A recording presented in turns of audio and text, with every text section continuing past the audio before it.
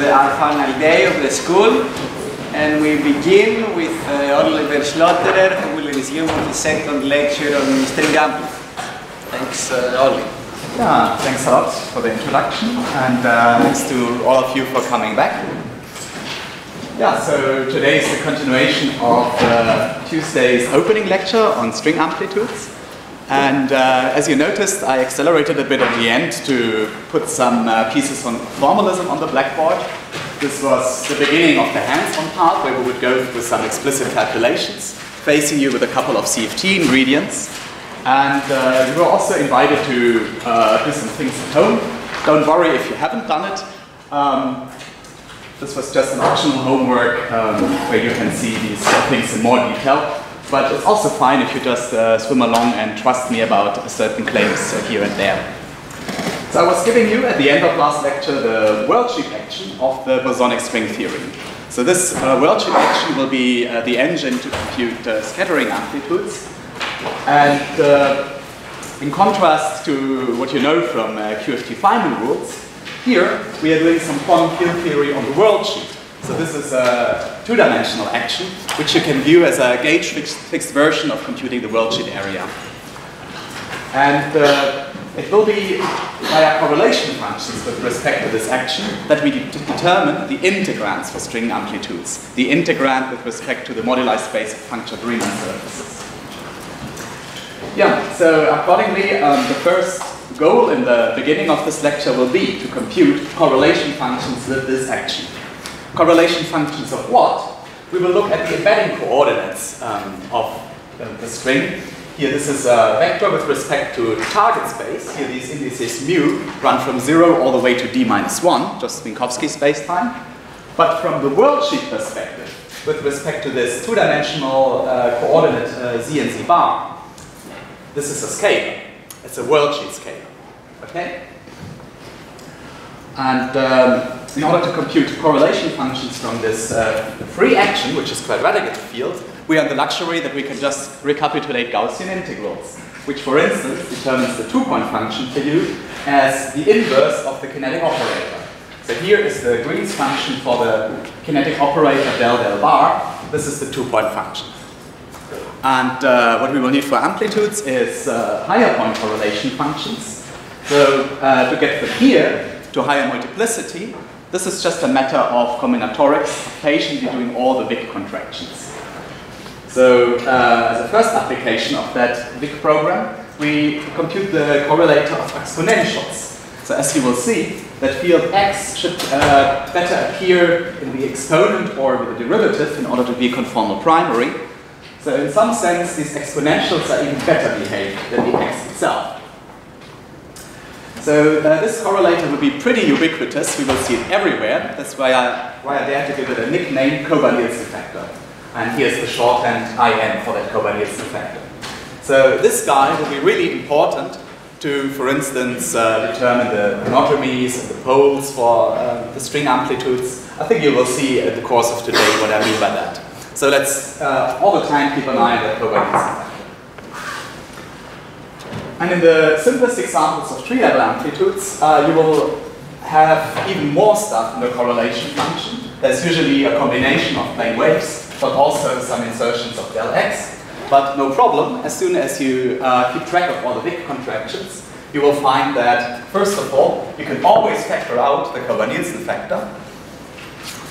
And secondly, well, these extra fields, they just give you a very finite number of possible Wick contractions. You can do, for instance, this one, resulting in a double pole term. As I was saying last time, here this no-name del is just this holomorphic derivative, and this commutes with taking the two-point function. So this is just the double derivative of the log. And yeah, the other class of terms that you see in this example, this is from the situation when these dx's contract against the plane waves. And here this just amounts to peeling off the space-time momentum up there. Yeah. Here are a couple of places where I'm a bit sloppy or lazy. First of all, I do not carry around the momentum-conserving delta function, which is strictly speaking part of that correlator here. And I'm also too lazy to take care of the normal ordering colons. as you can probably imagine, when you do the blue contractions here, you want to better avoid that the denominator blows up. And excluding that term where the denominator blows up is just another way of saying that these dx's are normal order with respect to the exponentials at the same point. Yeah, so this finishes the recap. There will soon be a point where I mention the superghost pictures, maybe in 20 or 30 minutes. Before I forget later on, let me already give a reference here. Because when the superghost pictures come up in this lecture, I will be glossing over most of the subtle details. And if you want to see what's really going on, it's better if you consult textbooks or this document here, which is my thesis, which you can find on the server of the LMU Munich.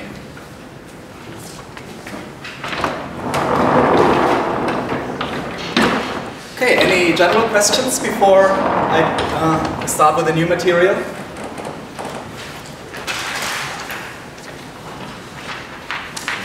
All right, we have taken a first look on how to compute correlation functions. Let's now get closer to amplitudes.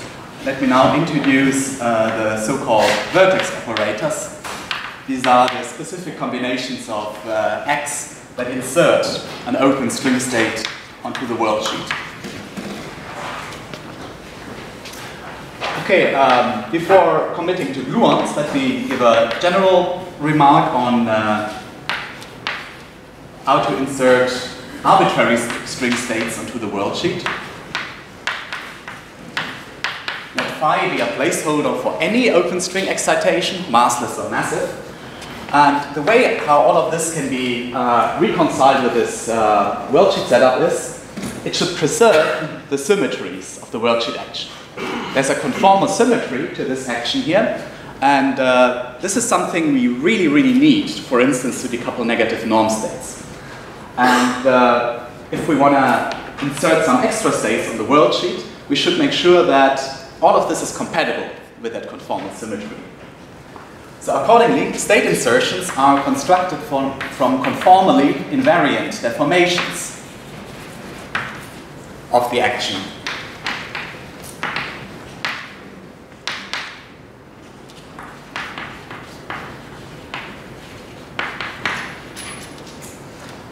So what can we add to the bosonic string action while preserving conformal symmetry? And here's a piece of intuition that enters from the pictures you saw on Tuesday. Open string states should better dock on the boundary of the world sheet. So I won't write a d square z now, but just a dz going over the boundary of the world sheet. Okay, how did we get conformal symmetry up there? It was about the interplay of d square z and the holomorphic, anti-holomorphic derivatives. So how can I get this one to be conformal? I must put something next to it that transforms like a d by dz.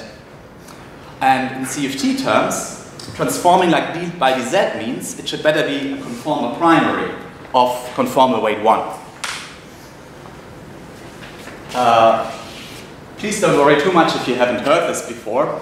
Let's just say from the CFT perspective, these fields that represent state insertions, they are quite severely constrained by the requirement of preserving conformal symmetry. And you will see a specific application in a minute. Okay, so this guy is called vertex operator. It is the field equivalent of a string state, a field on the world sheet, and as I just said, it must be a conformal primary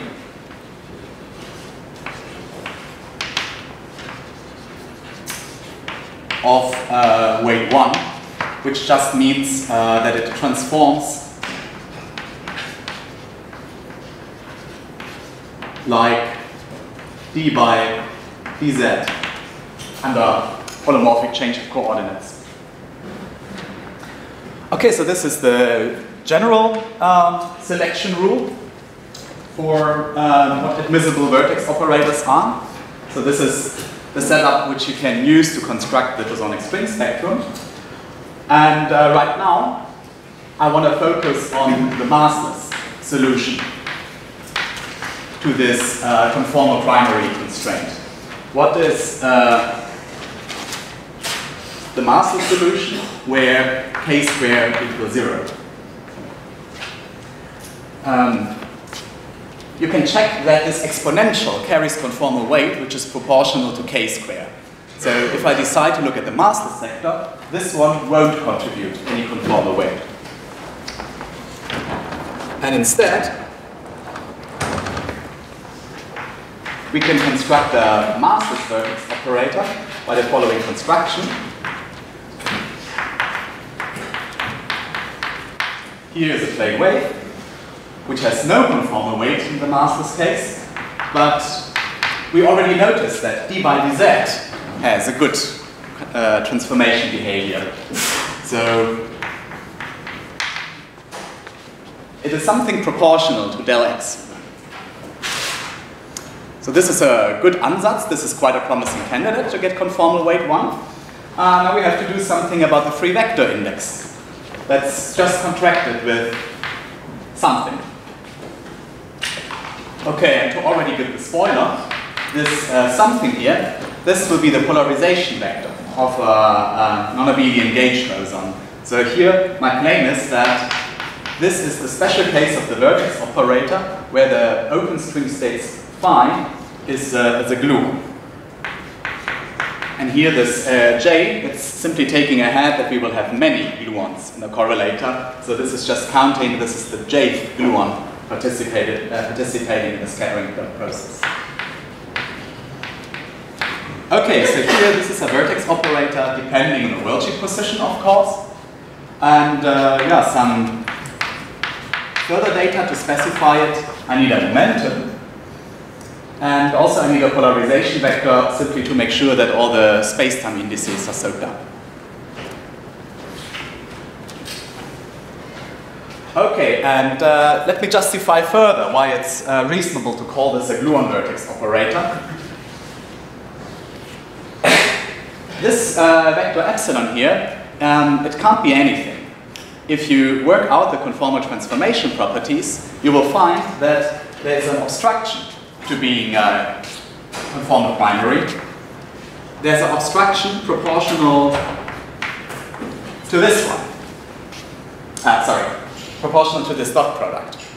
So to make sure that it's really transforming in the correct way, you should demand that k dot epsilon is 0.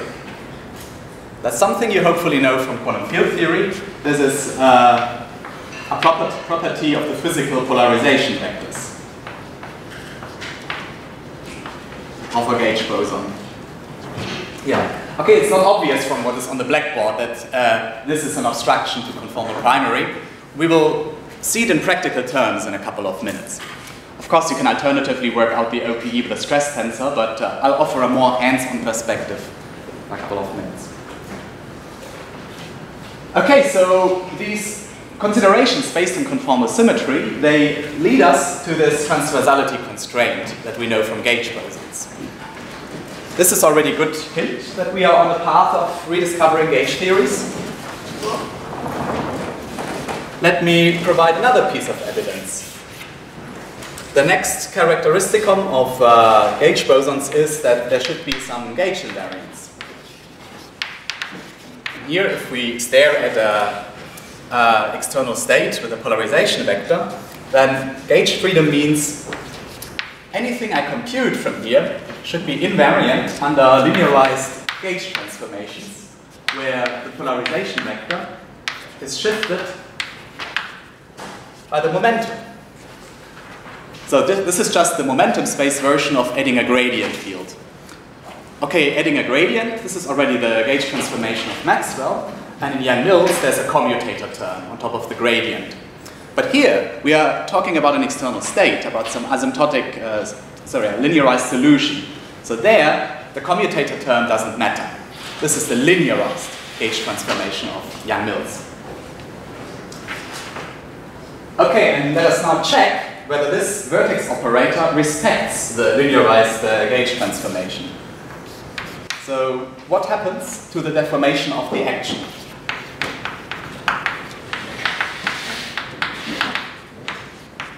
suppose we do this transformation to the polarization vector, which is hidden in the vertex operator. What do we get? Okay, so just imagine you replace this by k, then you have k times dx. But k dot dx is nothing but the z derivative of the exponent here. So if you replace epsilon by a k, what you find is a total derivative.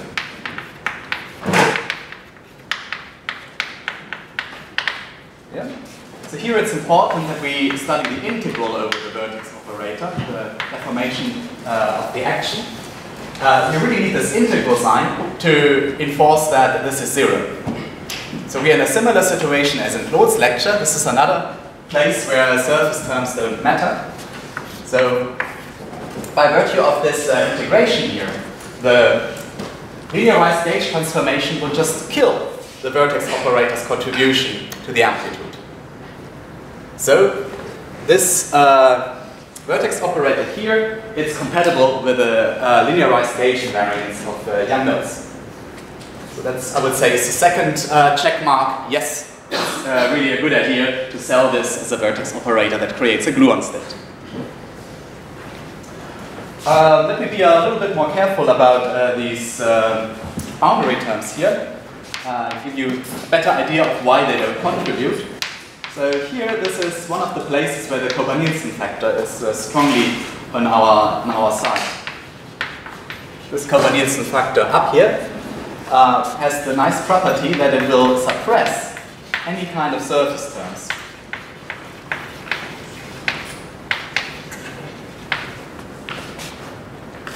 So, as you will see in a minute, any kind of surface term will be of the type where some vertex operators collide. You saw these pictures, open string states entering somewhere on the boundary of the worldsheet, and they are always in between some neighboring vertex operators. I mean, there's always a notion of cyclic ordering on the worldsheet boundary. So all kinds of surface terms which may come up here, they are always of this form, where pairs of punctures collide. Now, how does the Kober-Nielsen factor behave in that area, in this corner of moduli space?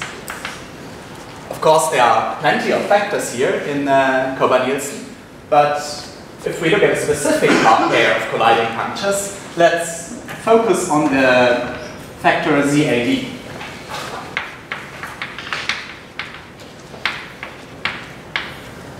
Okay, so if this factor downstairs goes to 0, then looks like we are on a good track. Raising it to a kinematic invariant looks like getting 0, doesn't it? Okay, it's maybe most obvious if the real part here is greater than 0. I guess if the real part is greater than 0, it's pretty obvious that this vanishes. But of course you could object now, what about negative real part? Doesn't it blow up? Well, okay, point-wise it does indeed. But here, this is the place where we can do analytic continuation. Maybe some of you already got nervous when there were gamma functions on the blackboard on Tuesday. So whenever the kinematic regime is not optimal, you can just do analytic continuation and use the same kind of vanishing theorem that was around when the real part was positive.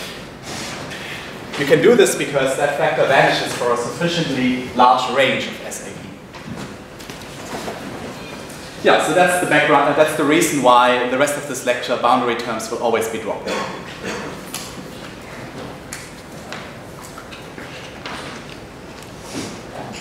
Any question on this?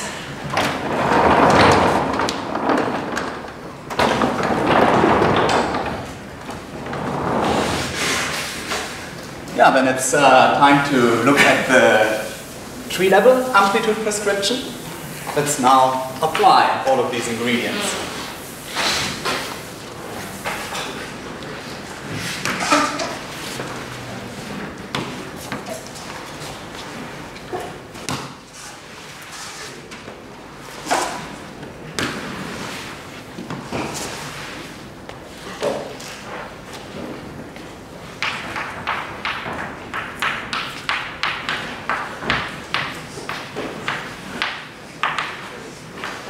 let me start by the general case and write down an endpoint formula. And don't worry if things happen very fast. We will immediately jump to a 3-point example. Okay, so this is now about the endpoint tree amplitude of the open bosonic string. And same disclaimer as last time, we'll only look at color stripped objects. So here, this is really a cyclic ordering, and it means we are looking at the coefficient of a given trace, where the chunk pattern factors are ordered in this manner. Okay, and this is essentially a correlation function of n-vertex operators. So for each external gluon, one vertex operator. And according to the pictures we were drawing, you should make sure that the cyclic ordering is all right.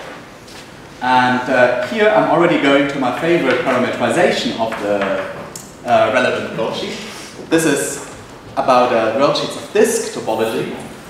And a good parametrization of the disk boundary is the real line. So all the integrations will happen right here. I want to have n vertex operators on the real line in a way that they preserve the cyclic ordering. That's why I'm putting here now a lot of inequalities. This is what belongs to the cyclic ordering. Yes, please? There's a variable is that complex. So is that a real? Now they are restricted to the real line, yes. Okay. And I'm indeed a bit sloppy about this issue, whether we are the closed string or the open string sector. I will neglect factors of 4 that arise from the doubling trick when you obtain the open string Green's function from the closed string Green's function. There will be a place in the next lecture where I tell you to rescale alpha prime. This reflects my carelessness about that doubling trick. So when they are on reaction, they are complex. Like Z in reaction is complex, Z is bar. And at which point I start thinking that as real? At that part, when you define your open string vertex operator or open string state insertion to be an integral over the boundary of the worldsheet. Okay, This is where you restrict to real. On that point. Okay. Yeah, thanks for asking this. This is a really subtle though important point.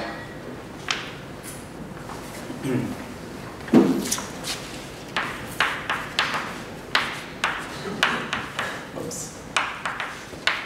Okay, so this is, let's say, the first attempt to write down a formula for endpoint tree amplitudes. But now there's a little bit of overcounting going on.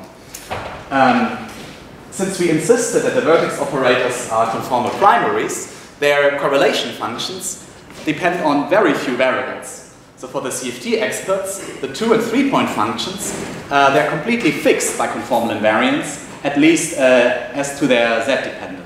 So the only free data is normalization of the 2-point function and the structure constant of the 3-point function. So the first time where there is some Z dependence in a correlator of conformal primaries is at 4 points. And this Z dependence from 4 points on, it enters through cross ratios. So strictly speaking, that endpoint function, it only depends on n-3 cross ratios. But at the moment, there are n integrals here. That's overcounting. This is formally infinite, what I'm writing down here. So we must compensate for that. We must do a change of variables from the n punctures to the cross ratios. So there must be a prescription to kill 3 integrations. And let me first of all give it a funny name and then explain what it is. So here, this inverse volume of SO2R, this is a fancy way of saying we want to drop 3 integrals. We want to make sure that we only integrate over the cross ratios. And if you're eager to start working with it as quickly as possible, then you can use the following cooking recipe. Whoops. You drop any 3 integrals. Some triplet ZA, ZB, ZC. You pick such a triplet and drop the integrals, and then you need to insert a compensating Jacobian. Yeah, so this is essentially the Jacobian from the change of variables to cross ratio. And the funny thing is, here you have the freedom to pick any triplet of punctures. It doesn't really matter whether you fix the first 3 vertex operators or the last 3 or some other choice. Yeah, you really have a hell lot of options. And another way of saying that this only depends on the cross ratios, there is a redundancy to this endpoint correlator given by Möbius transformations.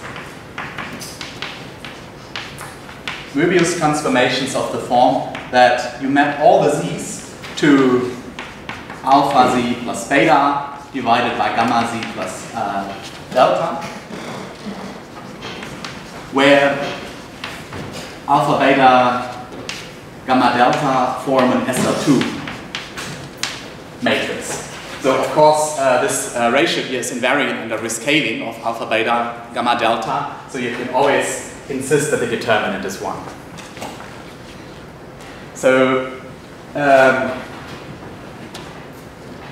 if you want the A, Z, B, Z3 to take the 3 favorite values, then this is a unique SL2 transformation that you can always apply.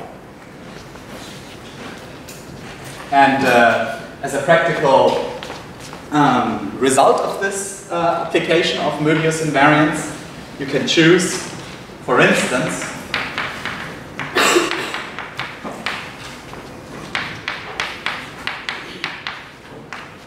the fixed positions 0, 1, and infinity. As I said, you can take any 3 vertex operators, but to have a joint convention for this lecture, let's take those guys, the first, the last, and the next to last puncture.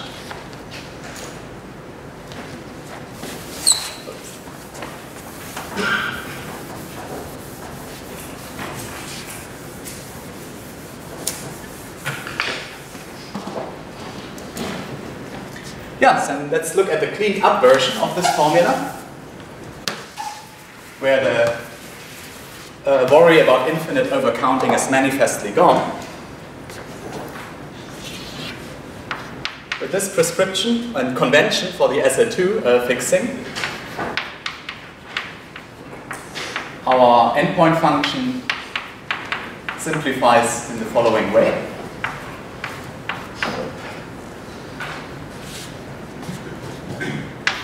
So one of the punctures is going to infinity, and let me convince you that nothing will blow up in this Zn goes to infinity limit.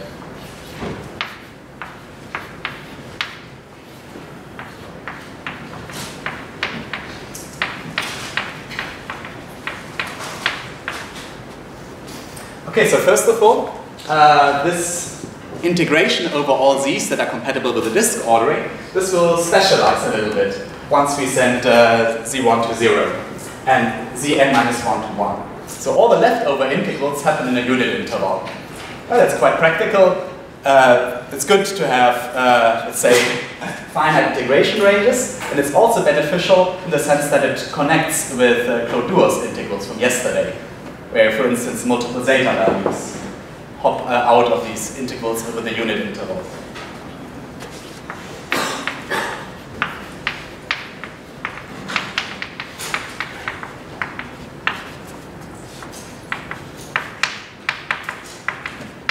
Okay, and then there is a vertex operator at 0, a vertex operator at 1, and finally a vertex operator at Zn. But Zn is the guy that I want to send to infinity. Do we have any problems at infinity? Fortunately, no. Fortunately, this vertex operator is a conformal primary. And given that it has conformal weight 1, the asymptotics of that correlation function is like Zn to the minus 2. Okay, let me be precise. It's the second line of that formula, which will asymptotically scale or fall off as the inverse square of Zn. But in the first formula, we have this Jacobian. So this is the compensating fall off. In other words, that limit is well defined and finite. No problem about fixing a puncture to infinity.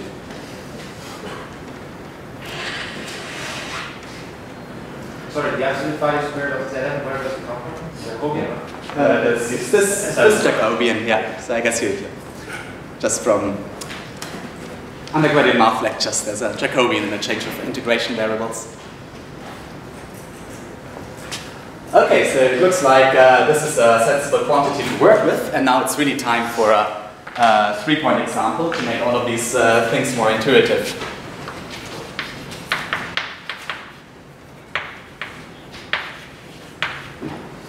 Okay, so here this is particularly boring at 3 points. There is no integration at all to be done.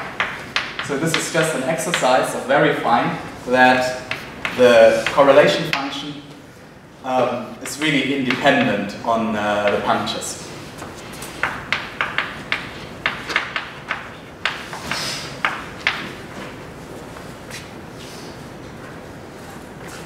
Okay, so now we are in charge to compute a 3-point correlation function of the vertex operator that you have seen before.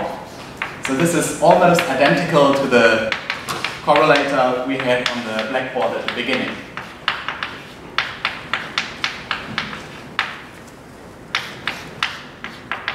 Well, it has 3 in place of 2 insertions of del x, but this doesn't alter the strategy.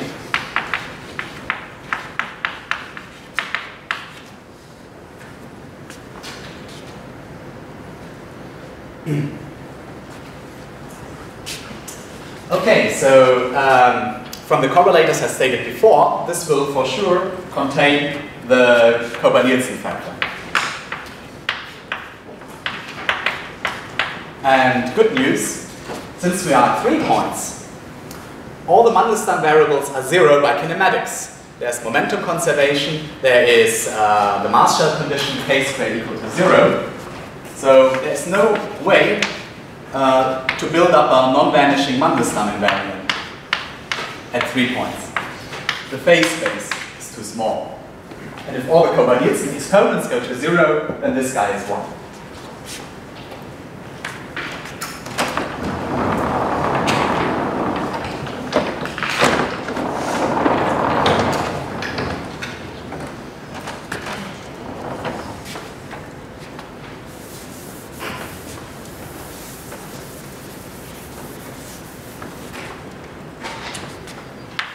Okay, now let's resolve the different contributions that arise from the different bit contractions. As you have seen it before, we have the option to contract the x's among themselves, or we can contract them against the plane waves. So maybe let's start with the former. You can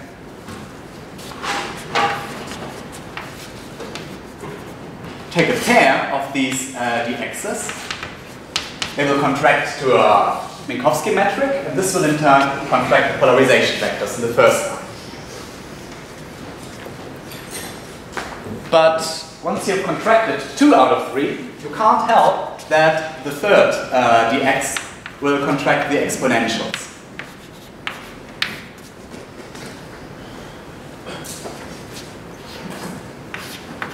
So this is where the exponentials enter the game, and this is a good moment to show you the need for the transversality constraint. So if we go slowly through the different ways to contract an exponential, there is this one, and there's that one. Okay? But effectively, I can replace K2 by minus K1. This is momentum conservation plus a transversality. I mean, the K3 contribution contracts to 0 against epsilon 3. So as a result,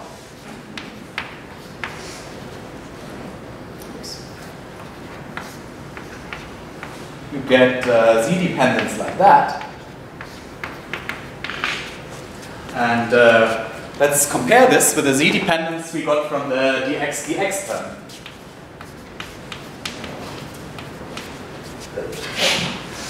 So I hope that this example helps to convince you that epsilon 3 should better be transversal. What we want is, by general CFT considerations, all the dependence on the punctures must go up. So there's the Jacobian upstairs, and we must get the corresponding denominators from the second line, from the dx correlator. Yeah, and by combining the two, you indeed get just the Z12, Z13, Z23. By combining the two, you can convince yourself that the positions really drop out.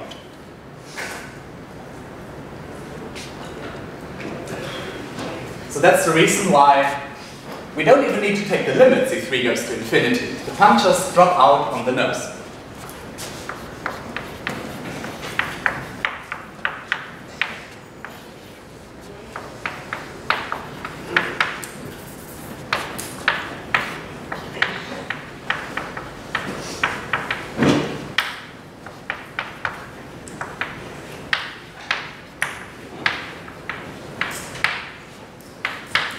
Okay, and let's now do the combinatorics. Of course, there are several ways to do these contractions.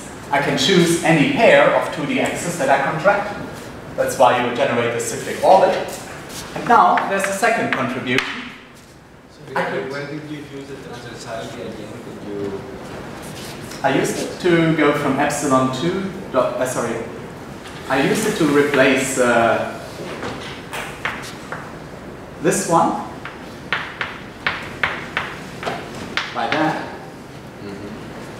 And now, I see. this term will drop out. Yeah, thanks for asking. It's this one. So if you don't want to compute the OPE of the vertex operator with a stress tensor, but if you want to see it instead happening in front of your eyes, this is the place where you find transversality as a necessary condition to get a reasonable string amplitude.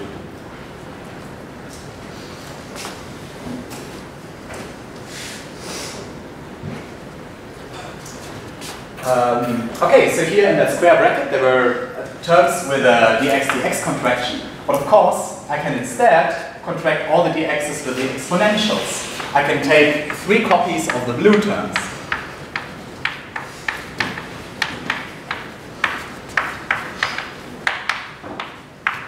And if you take 3 copies of the blue terms, the dependent